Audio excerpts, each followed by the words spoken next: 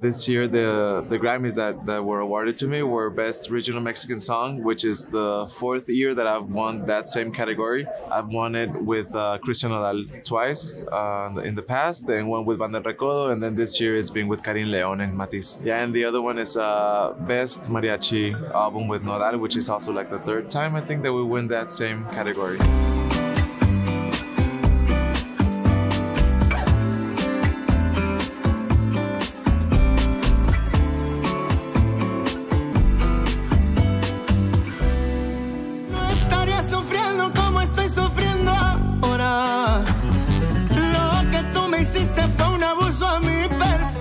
La receta es seguir haciendo la música como se hacía antes, pero modificándole un poquito en las letras, hablando un poquito más como hablamos hoy en día. If you listen to my lyrics are very simple. They're like very like the way I talk or the way you talk. I want to make a connection between the listener and what I'm feeling. What I'm trying to do with Regional Mexican right now is like take away the regional word of it and make it, you know, like Mexican music, where we don't get classified as something that we are regional, that we are small. A mis compas bien hartos traigo ya.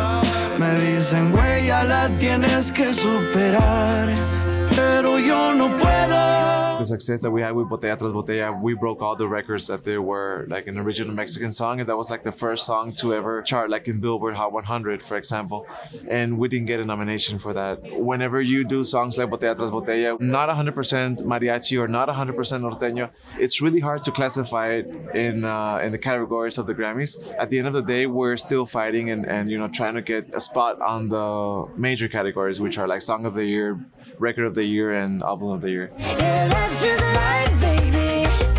Yeah, I came around and then knocked me down, but I'm back on my feet.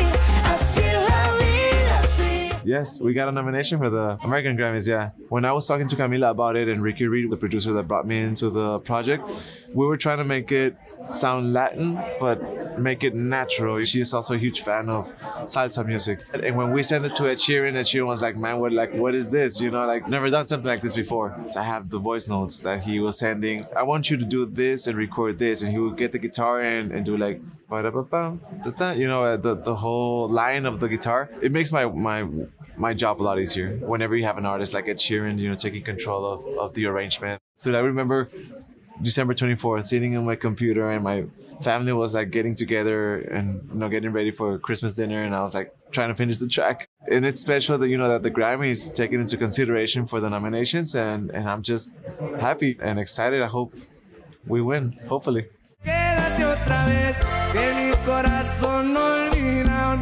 Amor así no se olvida y no se va, no se va. I just established my record label. The label is called Border Kid, and there's this band that I'm helping with the development called Grupo Frontera.